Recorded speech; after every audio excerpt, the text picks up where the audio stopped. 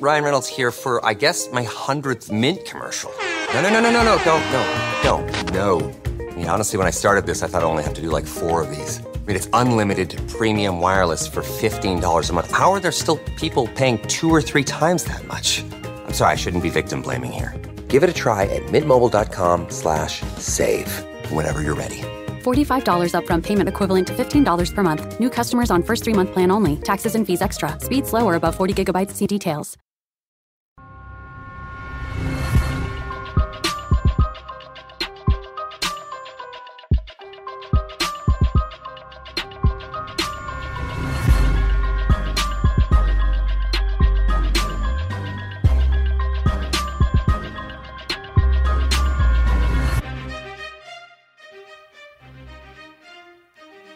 Hey guys, and welcome to the Moms of Murder podcast, a true crime podcast featuring myself, Mandy, and my dear friend, Melissa. Hi, Melissa. Hi, Mandy. How are you? I'm doing awesome. Yeah? Yeah. Yeah, as you can hear, I am sick. I think this is the second week is it in a row that we were saying that we were sick? Yeah. We both had stomach things. I had a cold thing earlier in the week and didn't see you, and somehow you ended up with it. So it's just the crud. Yeah, it's something is going around. I always usually get a summer cold. It just always catches me by surprise whenever I get a cold in August because it doesn't seem right. Having a cold is miserable, but having a cold in this heat is even like 10 times worse somehow. So I am not feeling well, and I apologize that you have to listen to me sounding the way that I sound. I'm going to do my best to not sound better? sick. Yeah, I mean, I really can't help it. Yeah, there's not a lot you can do. You're just you're here. That's all we can ask this week. Yeah, yes. And I still have all the energy that I had last week. Yeah. All right. I'll believe you on that one. Let's see. All right. So we're going to get right into it this week. This week's story was suggested to us by a listener and a member of our Facebook group who had a personal connection to this case. And so I decided that we would do it this week. So the story comes to us from Broken Arrow, Oklahoma. And Melissa, have you Googled Broken Arrow for us? I have. I really have. So according to the 2010 census, Broken Arrow has a population of around 98,000 residents, which makes it the 4th largest city in the state. Oklahoma itself has a lot more going on than Broken Arrow, to be honest. So you'll hear some Broken Arrow facts and you'll hear some Oklahoma facts. Broken Arrow was actually named the 9th most customer-friendly U.S. city in 2016. Do you understand why I went outside of Broken Arrow if I'm finding Yelp reviews on cities and their popularity? Oklahoma also has more man-made lakes than any other state, having around 200 of them. Gordon Matthews, who was born in Oklahoma, was the inventor of an electronic system that we now know of as voicemail. And this allowed you to store your audio messages. Remember back in when you were younger, everybody was younger, and you had the actual recording with the tape and all of that. That's kind of what he made, and that was patented back in 1982. On January 22nd, 1997, a lady named Lottie Williams of Tulsa, Oklahoma, became the only person who has ever been hit with space trash. She was actually hit in the shoulder by a piece of rocket that was 6 inches long. She didn't have any real damage, but the odds of this happening are 1 in several trillion. So in honor of Lottie's great and terrible luck, I have made up a top 5 list of things that are less likely to happen than being hit by space trash. Oh boy. So, yeah. It's real good. So number 5, your weatherman correctly predicts the weather for tomorrow. Things that are more likely to happen or less likely to happen than being hit by space trash. Number 4, you bring your kid to any type of play place and leave without them picking up 15 different illnesses.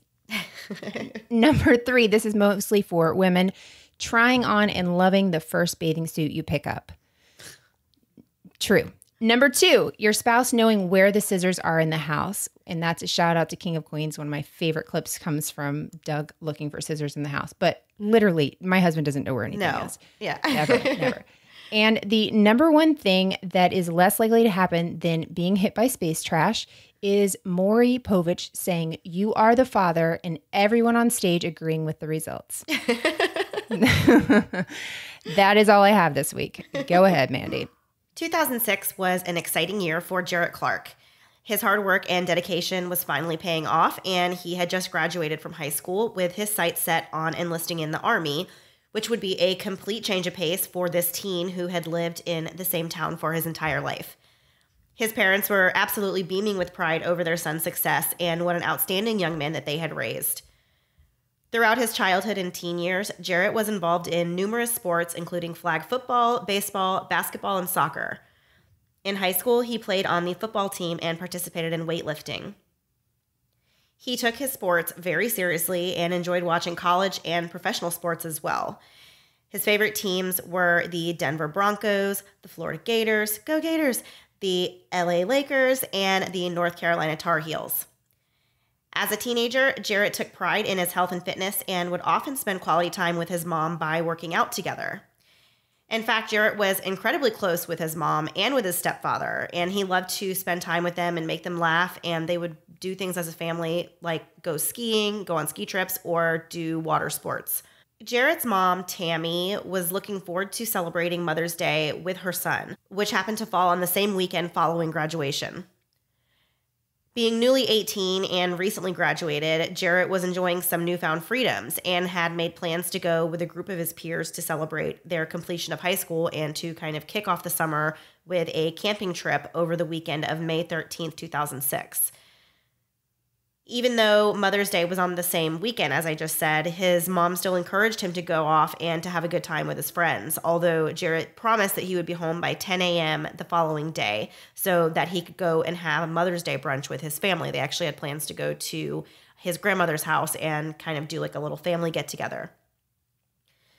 Before heading off to the lake that Saturday afternoon, Jarrett surprised his mom with an early Mother's Day gift, and it was a picture frame that she was supposed to be able to put his graduation photo in, as well as a vase that was full of flowers. And he gave her these presents a day early because he wouldn't be there first thing in the morning on Mother's Day, and he wanted to make sure his mom had those to wake up to. That's so thoughtful. It for really an 18-year-old? Yeah, I know. That was super touching. I read that. I was like, oh, I just hope my boys treat me that way. I think of gifts the day after things happen. Like yeah, seriously. I'm like, I have the best idea the day after your birthday. But before that, I'm just panicking and find something that ships 2 days on Amazon. I thought that was just so sweet that he even thought ahead to think I won't see her first thing in the morning and I want her to have this. Yeah, it was very sweet. So he then hugged his mom tight and told her he loved her before he headed out to Fort Gibson Lake with his friends. Sadly, this would be the last time that Tammy would see her son. The next morning, Tammy and her husband, Eric, began their day as usual, enjoying the morning while getting ready for this fun family day. But when 10 o'clock in the morning rolled around and Jarrett still had not come home from his overnight camping trip, nor did he call home, of course, everybody is really starting to get a little bit worried. It was really unusual for Jarrett to come home later than he said he would be home, especially on Mother's Day when, he already had plans to hang out with his family.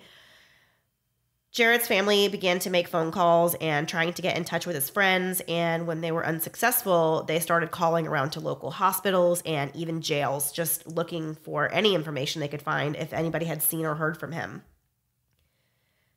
A little later that day, the phone finally did ring, but it wasn't Jarrett on the other end. It was actually one of his friends saying that he had Jarrett's phone and he was looking for Jarrett, but that Jarrett had left the campsite and taken off the night before and nobody knew where he was.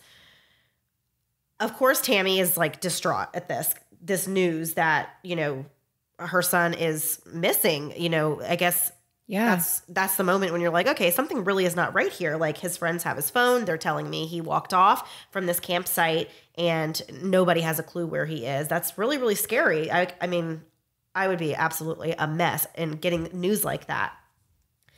So Tammy immediately contacted the police to report Jarrett missing. But unfortunately, and this was really frustrating for Tammy and for the family, the police really initially brushed off any concern over Jarrett's alleged disappearance. And they kind of said, young kids go out here all the time and they go camping, they drink, and they lose track of time. And they were telling Tammy, he's going to turn up. Just give it a little time. Let's wait it out a little bit and, try not to worry. So instead of enjoying this Mother's Day brunch and being able to spend quality time with Jarrett, Tammy really spent that entire Mother's Day just looking for him. Later that evening, Tammy finally got a hold of one of the boys that Jarrett had gone camping with, named Brandon Hargrove. When she spoke to Brandon, he was really flippant and casually told Tammy that her son was an idiot and that he had kicked his butt and he left him there. Brandon also alleged that Jarrett had attempted to rape a young woman named Courtney Manzer, who was dating Brandon, and to come along camping that night. So these are huge allegations he's making, and also saying, I've gotten a fight with your son. Oh, also, by the way, he tried to rape somebody. That's a lot to take in at one time. When your kid's also missing, you have no idea where he is. So Tammy, of course, is distraught and baffled over this phone call. She refused to believe that her son would have tried to sexually assault anyone. Hearing that Jarrett had allegedly been beaten up and left in the woods led Tammy to truly believe that her son was in danger and possibly seriously injured.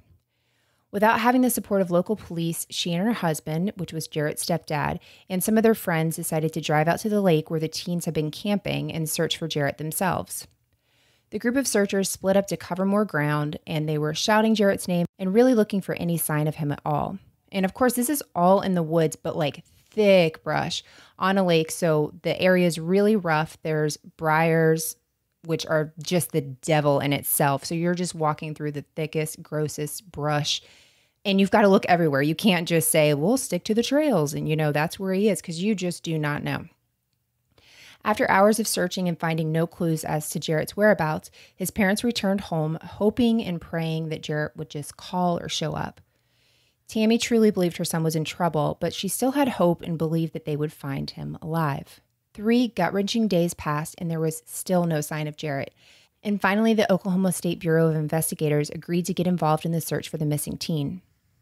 A team of law enforcement returned to the campsite where Jarrett had been last seen and ramped up the search efforts. That's when Jarrett's stepfather stumbled upon something really unsettling. It was one of Jarrett's shoes, which was found sitting on top of the grass in an area that would be on the way out of the campground. Jarrett's jacket was also found nearby. This discovery hit Tammy like a sack of bricks. Seeing Jarrett's clothing items made the reality of the situation come crashing down on her. So now your son has no phone, he doesn't have his jacket, and he's missing a shoe.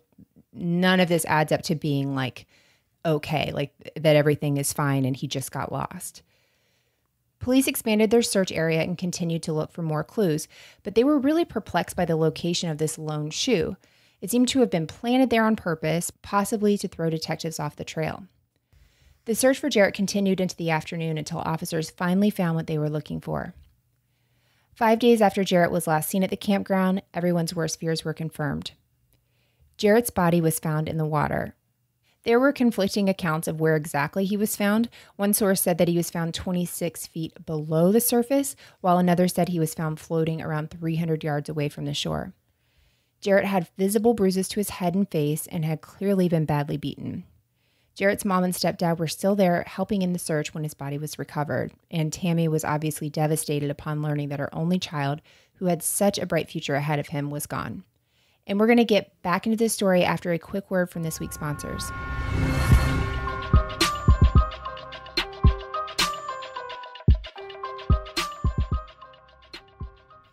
We've got a few months before we actually feel the fall weather here in Florida, but we know how to ring in the new season, and that's by ordering the 2019 FabFitFun Fall Box, which is on sale now.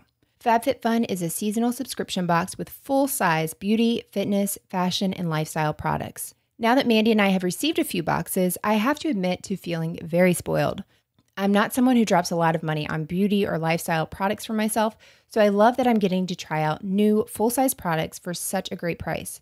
Each FabFitFun box retails for $49.99, but is guaranteed to have over a $200 value with full-size products. In my last box, I received Dr. Brandt's Needles No More Eye Depuffing Gel, and as someone with raccoon eyes, I have found it super helpful because it actually works. I would have never spent the money on it just to give it a try before, but now I can't live without it, and I'm so glad that it was in my box.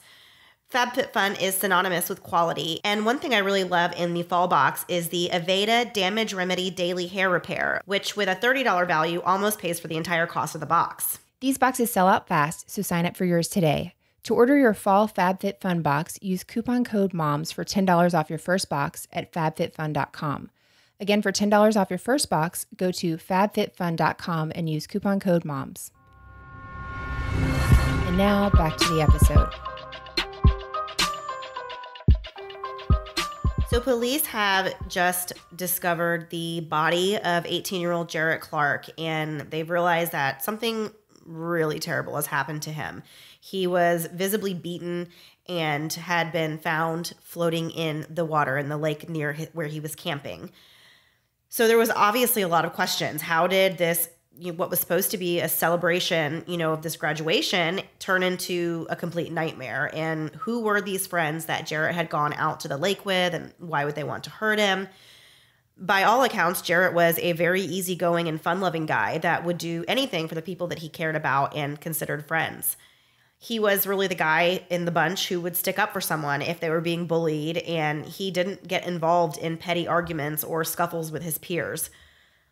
It was clear how well-liked Jarrett was and how much his death affected the community.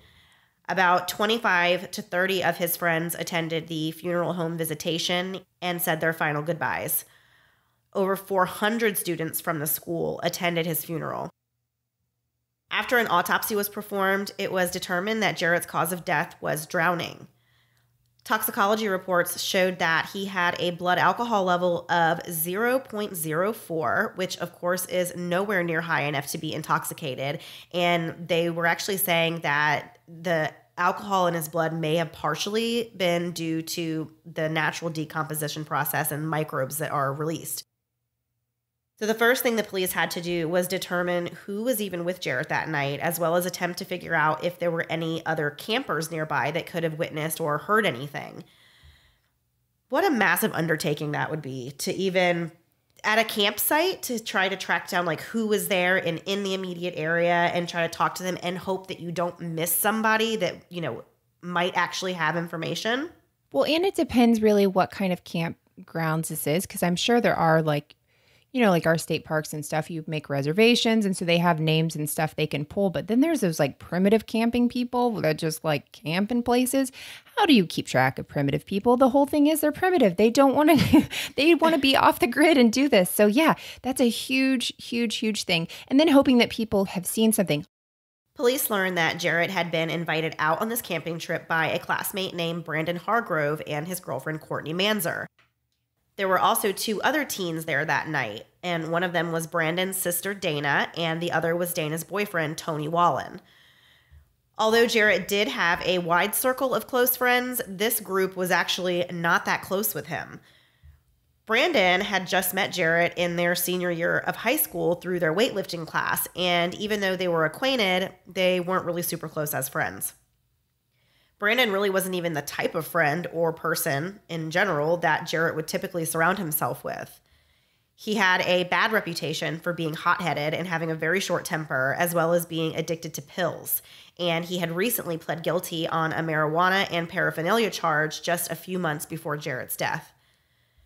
In fact, Brandon hadn't even graduated along with Jarrett because he had actually dropped out of high school months before. But there were other unsavory things about Brandon, and he was known for being incredibly jealous and possessive over his girlfriend Courtney, and would fly off at the handle if he perceived that she was getting attention from any other guy. With all of these things considered, many of those close to Jarrett wondered really why he would have even accepted this invitation to go out to the campground with these particular people in the first place. But it wasn't too long before rumors surfaced that may have explained his decision to go. Word around town was that Jarrett and Courtney had crushes on each other, and that it may have actually been Courtney who persuaded Jarrett to come along on this camping trip. Police worked to track down Brandon for questioning. The story they got from him was that Jarrett had simply walked off from the campsite following a verbal argument. After a little more pressing, Brandon admitted that the fight was actually more heated than that, and he told detectives that they had actually had a physical fight, and both of them got their punches in before Jarrett left. The big question, of course, is why did this fight break out in the first place? Luckily, a woman came forward with some helpful information for police. Sylvia Gibbons had been out at Fort Gibson Lake camping with her teenage son Patrick, as well as her boyfriend and her boyfriend's brother. Their campsite was situated in close proximity to where Jarrett and his friends were staying that night.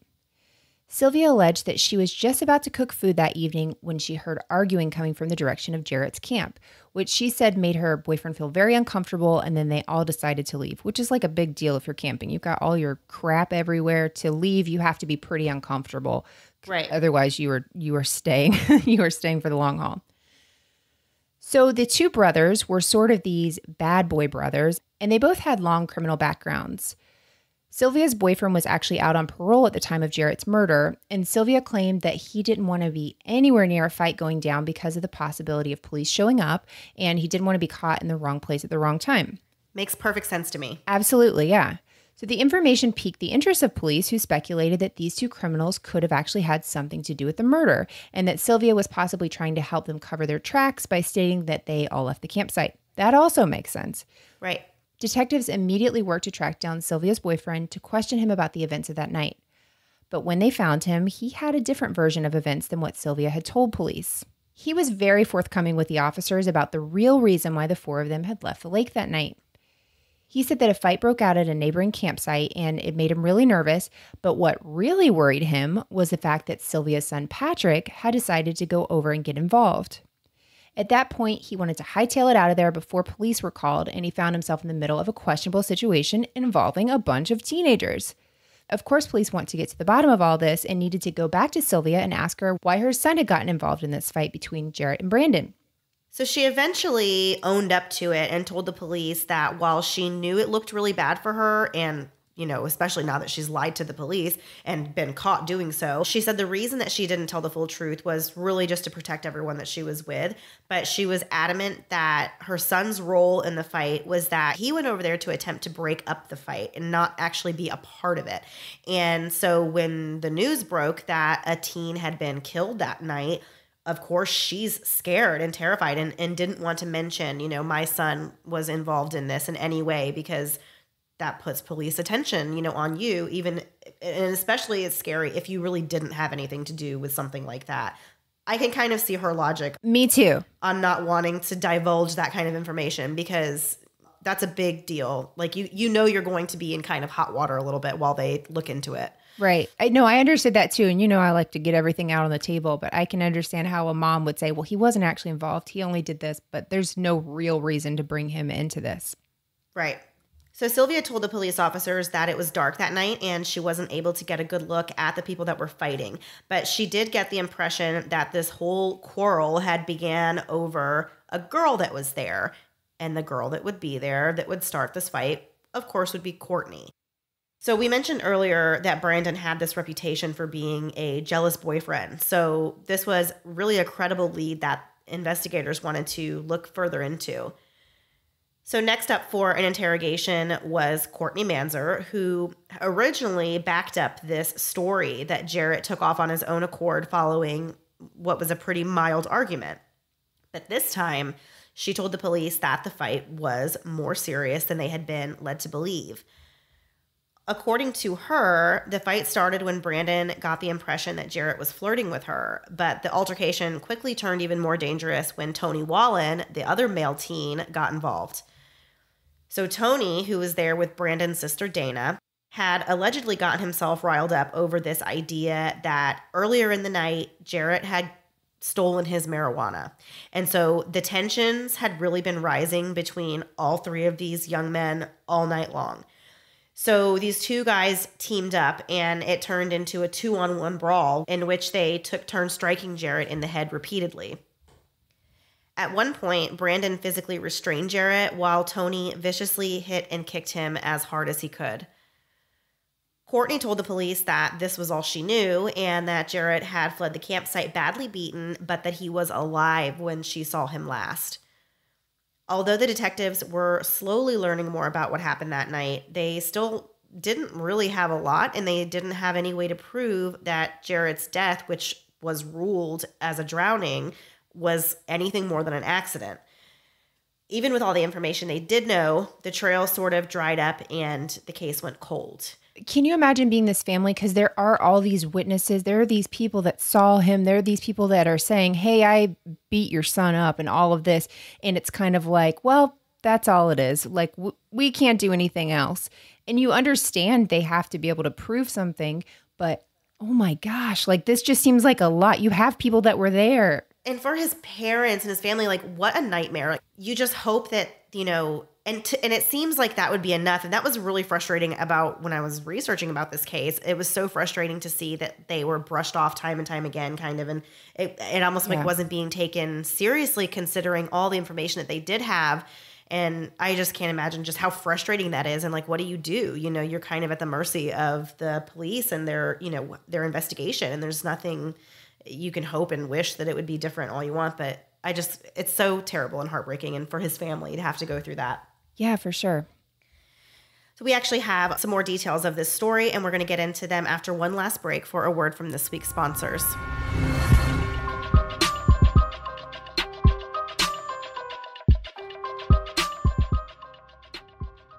Sometimes I like to dream about the day I walk into the kitchen and my kids have made a delicious or even edible meal for us all to share together. Then I wake up, remember I'm a few years off from that, and start making dinner for people that rarely appreciate it. That is, unless it's a HelloFresh night. HelloFresh is a meal kit delivery service that delivers easy seasonal recipes and pre-measured ingredients right to your door, so all you have to do is cook and enjoy. HelloFresh makes cooking delicious meals at home a reality, even if you're me. From step-by-step recipes to pre-measured ingredients, you'll have everything you need to get a wow-worthy dinner on the table in just about 30 minutes. You can also add extra meals to your weekly order, as well as yummy sides like garlic bread and cookie dough. So not only are your meals delicious, but now you even have dessert and bread. Much like Queen Oprah, I love me some bread. This month, one of the meals I made was the pork carnitas tacos with pickled onion and Monterey Jack. You guys know I am the taco queen, so this was a fun and delicious way to mix up a favorite meal in my house. My kids love following the recipes along with me, so it's a fun way to include the whole family. I also love that you can easily change your delivery days, food preferences, or even skip a week whenever you need to. HelloFresh makes it all easy. For $80 off your first month of HelloFresh, go to HelloFresh.com/momsandmurder80 and enter momsandmurder80. Again, for $80 off your first month of HelloFresh, go to HelloFresh.com/momsandmurder80 and enter momsandmurder80. Life comes at you fast, but when you're looking for counseling, minutes can feel like hours and hours can feel like days. You want help quickly, but how will you fit it into your schedule? Our problems rarely arise during normal work hours, so why is counseling mainly available during normal business hours? BetterHelp Online Counseling is there for you. Is there something that interferes with your happiness or maybe something that's preventing you from achieving your goals? BetterHelp has you covered and at times that are convenient for you. BetterHelp offers licensed professional counselors who are specialized in issues such as depression, anxiety, relationships, trauma, grief, and more.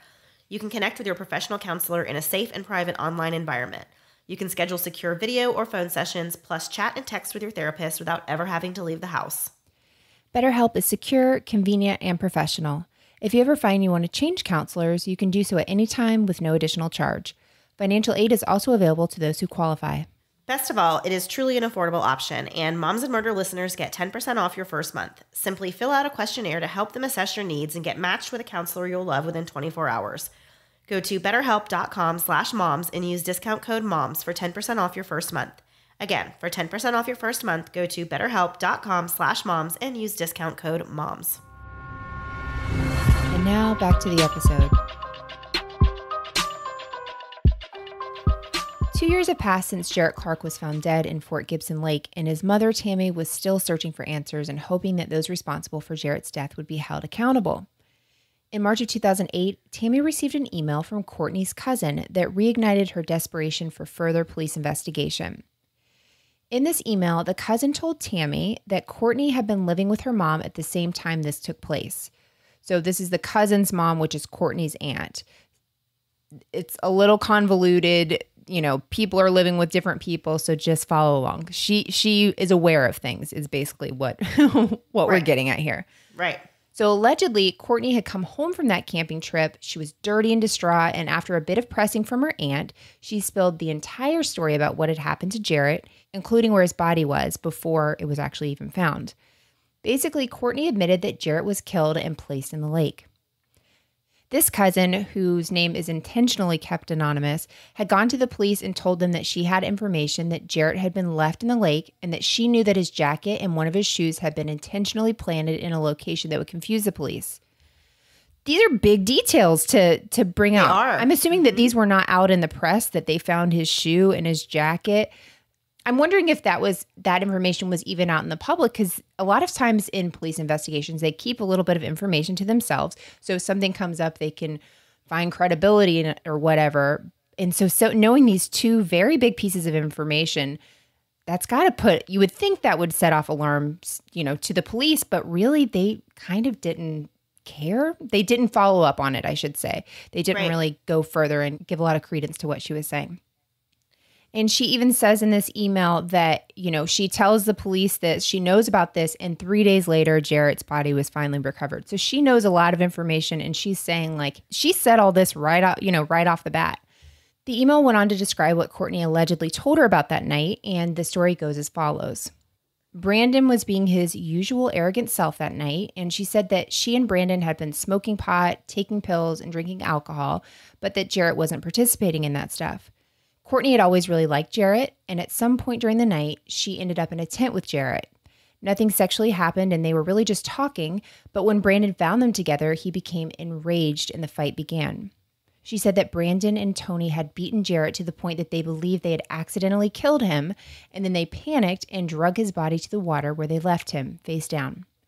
Brandon, Courtney, Tony, and Dana then packed up their camp quickly, took Jarrett's phone, his jacket, and his shoe, discussed what they would all say, and then parted ways and went home. At the time that Tammy received this email, Brandon was actually in jail on unrelated charges.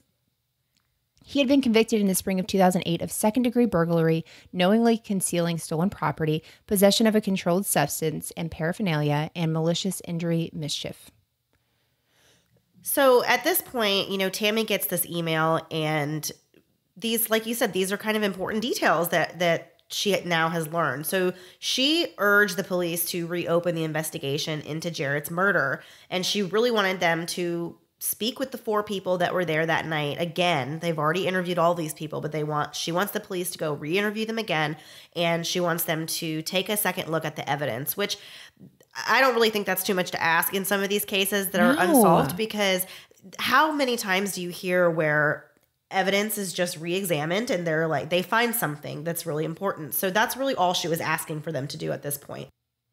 However, in a bizarre twist of fate, Brandon was killed in a drunk driving accident on July 18th, 2008. There were 3 other passengers in the car, and only one of them survived. Ironically, Brandon actually drowned in the accident after his truck lost control going around a curve and went airborne before landing upside down in about 18 inches of water. And Brandon was unable to free himself from the vehicle. And the officials said that alcohol and a very high rate of speed were factors in this accident. At this point, the police believe that the case might be difficult to prosecute with Brandon dead, since they viewed Jarrett's murder as a conspiracy between Courtney and Dana and Tony. But they re-examined the evidence that they had, and they kept searching for a way to bring justice for Jarrett. One thing they focused their attention on was the fact that Jarrett's exposed sock from the foot that they took his shoe off of was tattered, and it had briars stuck in it, which police believed was proof that Jarrett had been dragged. And if he was dragged, then that would prove that there was intent behind placing him in the lake, and he didn't just wander into the water on his own. Things were moving really, really slowly, but about 5 months later, police got a new important piece of information from another witness that had been at the lake that night. She was asleep when she was suddenly awakened by bright headlights shining into her tent. And so she kind of gets up a little dazed and confused and, opens up her tent and looks around outside. But all she sees is a white pickup truck, and it's backed up to the water. And they were kind of she could hear tires moving and revving. And she assumed that someone had gotten stuck in the mud and was trying to get out. So she went back to her tent and went back to sleep. It wasn't until the next day, when she saw the news about Jarrett's disappearance, that she speculated that these things could be connected. This was really important information that the police probably wish they would have had sooner, because Brandon Hargrove just so happened to drive a white pickup truck. So oh, wow. It's just really another piece of the puzzle, whenever you're hearing these little details. And people sometimes don't think that these things are that important, right. But then everything is important in an investigation like this. So with all this evidence pointing to Jarrett's friends, which I'm using very loosely, the police contacted Courtney again, and they were going to re-interview her. They really put the pressure on her by telling her, things are looking really bad for you right now. And they were urging her to confess the entire truth about what happened that night. They really suspected there was more to the story, and they were so close to really figuring out exactly what had happened. So she relayed a similar story to the one that her cousin had wrote about in that email, but she actually included a few other pretty distressing details. So the part about Jarrett fleeing from the scene of the attack was actually true, but what Courtney did not mention the first time in her previous interviews was that the moment Jarrett escaped was not where the fight ended. She told the police that when he went to run for safety, Brandon and Tony chased him down into the woods and continued to brutally beat him in the head. Fearing they had killed him and knowing they can't just leave his body there for anyone to find, they devised a plan to use Brandon's truck to move Jarrett's body into the lake. Courtney told the police that they had discussed what their story would be and they believed that they would get away with it.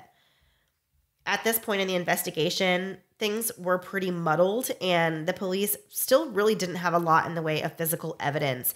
And the witness accounts of what happened were kind of confusing and conflicting, and everything was really piecemeal. They're kind of they don't have a lot of solid information to go on. In December of 2008, Tammy began the process of having a grand jury investigate the circumstances of Jarrett's death.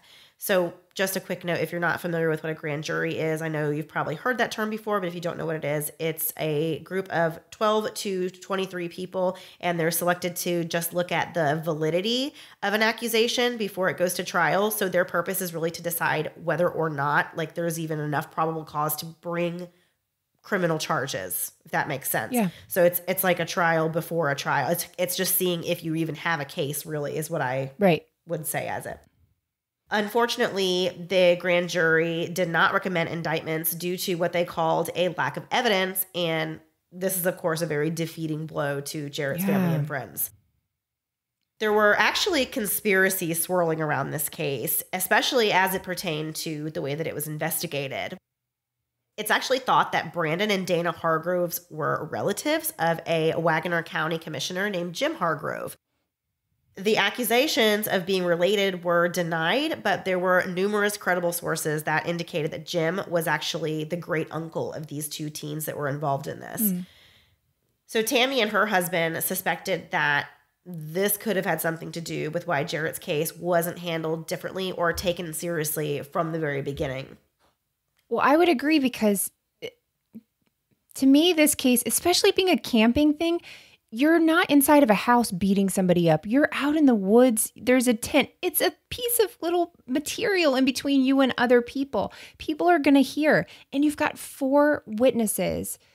4 people, and they all have to say the same story. It seems like if you put any pressure on one of them, somebody could have cracked, years ago. But, if one person kills somebody, they can take it to their grave. But 4 people, you just need to do a little something. It's crazy to me that this went on so long without them getting any answers. For the next several years, Tammy struggled with the loss of her only child. Certain things would remind her of her son, and the grief would come flooding back for her. She had always kept the flowers he had given her the day before he died, even after they dried up, and she held on to the memory of Jarrett telling her and his stepfather he loved them right before he walked out of the door for the very last time. Tammy has gotten involved in the community and worked to coordinate a National Day of Remembrance for murder victims. She's also planted trees to honor her son's memory, as well as dedicated a picnic bench with his name on it that's at Broken Arrow High School. Although 2 grand juries failed to indict Courtney, Dana, and Tony, the case remained open but inactive. In February of 2014, a tip line was opened in this case, and on February 28, 2014, Courtney Manzer was arrested and charged with first-degree murder. The DA stated that, quote, she acted along with others with malice and unlawfully placing him in the water and causing him to drown, end quote. Dana Hargrove was taken into custody about 3 months later and was charged with conspiracy to commit first-degree murder, and being an accessory after the fact. The final arrest in this case was made in the summer of 2014 when Tony Wallen was taken into custody and charged with first-degree murder. He pled no contest and was found guilty and sentenced to 20 years with 8 years in the Oklahoma Department of Corrections and 12 years suspended. He was the first in the case to be sentenced. Courtney Manzer pled guilty to accessory after the fact and was given a light sentence. She was credited for time served and only had to spend 2 additional years in jail and then would have 5 years on parole. 8 years after Jarrett's tragic death, justice had finally been served. This story really got me this week. We said that last week too, I think. I feel like we say it a lot. We do. I mean, they all have something about them, like we said. It's just so hard to think that, yes, they had beaten him up so badly, but that he actually was not dead. And you don't know, like he may have not had to die. If the kids would have been like, this has gone way too far, like we need to like tell somebody or get him help somehow, instead of trying to, cover it up and put him in the lake. It's just so heartbreaking to like learn that he was alive and that he drowned. Yeah. And just all so unnecessary. If anyone would have just said, hey, leave the campsite. We don't want you here. We don't like what you're doing. Allegedly, what Jarrett was allegedly doing. How hard would that have been? He could have left. He could have been back home with his family. Just very upsetting. And upsetting that 4 people would be like, okay, we'll all cover for you. The girls could have even said they did this horrible, horrible thing. But yeah, they decided to keep their mouths shut and put this family through even more pain. Okay, so we are going to do our last thing before we go. A little different. We keep saying that and then we do the same thing. So just go along this journey with us. So I'm not going to explain this right, but basically Mandy's going to have to argue or stand up for a thing she doesn't believe in, and I will do the same thing. So we're going to state our opinions, but they're definitely not our opinions. When you hear these, you will say, oh my gosh. So Mandy, these are both from Paula D in our Facebook group, Queen Mayo, one of my favorite people. Hers are why households should be limited to 1 pet. Mandy's going to say, she's going to argue why households should only have 1 pet, which might kill her while even speaking. And mine is going to be why streaming services should be banned and we should have to go back to the days where new episodes of shows only aired once a week. And I'm not kidding. My hands are sweaty even thinking about that. So, Mandy, do you want to kick it off or you want me to? I would like you to. Okay, here we go. So I'm going to argue for why we should go back to 1 episode a week. Remember back in the 90s when we all just looked forward to television shows? Saturday mornings, we sat around and we watched cartoons as a family unit. And you didn't leave. You knew TGIF meant you were going to watch Step by Step with your family and eat pizza that night. It was a whole thing. Where did the pizza days go? We don't have them anymore because now we can just pull things up on Netflix. You can just watch things whenever. So I'm watching something. My daughter's watching something. No one's watching anything together because we have Netflix. Netflix is tearing families apart. And I am here to say we need to bring back the days of having to watch television. Oh, God. 1 show can only be seen at a time. So if you miss Below Deck Mediterranean this week, you cannot see it again. And guess what? Then you will not know what happened with Hannah and Joelle, and you'll be really, really upset all week. But that's okay because we will learn togetherness as a family, as a community. I think we could really take this on and change the world. Maybe we'll watch less TV. We'll do more reading. These are all things that are very important to me. And if I was to run for public office, this is the platform I would stand on. I can't take it anymore. This is garbage. Netflix has to go. Wow. I don't know how I am ever going to follow that up, Melissa. Think of the most delusional things you can and think of what people tell you about having multiple pets and just go with it and act as crazy as possible. I think you can do it. Mandy, I think you should only have 1 pet. Now tell me why I'm right. Pets are really stinky and they will stink up your whole entire house and leave hair and dirt everywhere. These are actual terrible things about having multiple pets, and that is why you should limit them to 1. I am actually going to get rid of all my pets after I get done recording this, I feel like. Oh, Melissa, I can't argue to have 1 pet. It does seem like blasphemy to you. I mean, I could do it for you. It really does. I cannot. I think, okay. It is blasphemy. It is blasphemy. I'm going to give you a bonus one if you want it. What about Chipotle is overrated? I don't think you can do this. I think we have really hit a hard spot for you. And I think you're too pure and you just cannot argue against these things you truly love. I can't even think of what I would say about them. Well, Chipotle gets people sick a lot, and I still go there. But apparently some people are like, no more pork carnitas. I'm not going to eat there. So yeah, you shouldn't. If you don't want to, you shouldn't, but I'm going to. I feel like the best time to go to Chipotle is right after they have the recall and they have to pull things down because everyone has to be so careful and they're on their toes. And that's like the time you're not going to get sick. So you're saying to go there in the midst of an E. coli outbreak? Yes. You go like right whenever they say Chipotle's fine and you go, like some people are like, no, I'm going to give it a few more days. But you go and you just buy a lot of toilet paper and you hope for the best. This kind of went off the rails. Let us know if you like it. Let us know if you do like it, if we can come up with a name for this segment. We'll give you credit, but I couldn't come up with anything for it. And who knows if we'll ever do it again. You got to hate things more, Mandy. And I do hate things. I mean, well, right now I just hate being You don't feel sick good, and yeah. feeling the way I feel. I don't feel good. So I don't really have the tenacity, energy, or the quickness. I can't think on my toes right now and come up with things. Okay. I will give you that. You did a great job and you're only going to have one animal from now on. I totally believe that. Okay. Yeah, I am. I'm going to thin the herd immediately and go down to one animal. Okay. All right. We will be back next week. We are going to be recording our Patreon episode pretty soon before the end of the month. Our Patreon is at patreon.com/momsandmurderpodcast. We are going to cover the Queen of Versailles this month, and I'm very excited about that. Mandy is as well. And you can find that there. We have information in our show notes about our live show that's coming up September, I'm going to say 22nd. 22nd. Yes, thank you. September 22nd. It's a Sunday in Hoover, Alabama. But I'm not going to try to remember all those facts. Just look at our show notes. They're there. We put our sources, everything. You can find it all in one spot. Have a great week, everyone. And we'll see you next week. Bye. Bye. Thanks so much for listening to the Moms and Murder podcast. Make sure to check back with us next week for a new episode. You can also find us at momsandmurder.com, where you can connect with us via social media. Please make sure you subscribe and give us 5 stars, because giving us 4 stars would be a crime. Thanks so much.